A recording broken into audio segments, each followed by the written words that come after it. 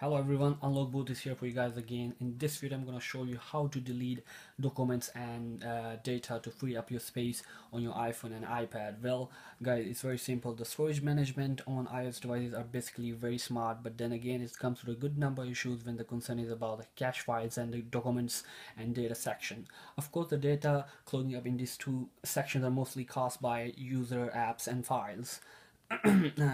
For example, if you use the social networking apps lot, and there will be a lot of data from these apps under the documents and data section.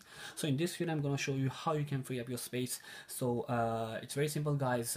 You can just go to the setting first and tap general, and then look for the options which says like storage and iCloud usage.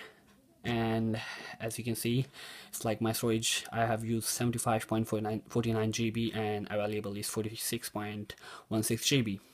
But if you are 16 GB or 32 GB, I know it's very frustrating. So it's loading, so please wait. So guys, as you can see, there is like in WhatsApp app, it has taken like 2.21 GB. So as you can see that the app size is just 94.9 MB and the documents and data size is like 2.11 GB. So you can just basically delete it and you can reinstall it, and then the app size will be only 94.9 MB. I cannot delete this app right now because I have important data in this application. So anyways, as you can see, and the second app we can see is like iMovie.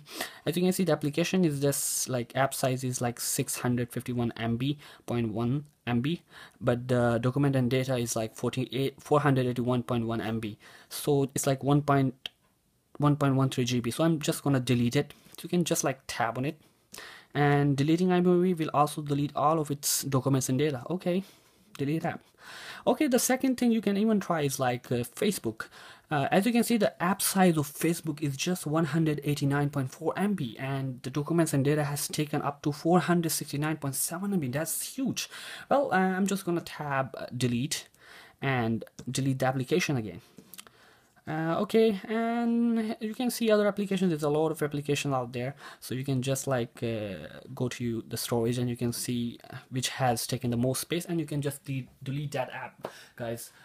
It's that much simple, guys. Hope you like the video, guys. For more videos, please subscribe to our channel UnlockBoot. Thank you very much and see you next time.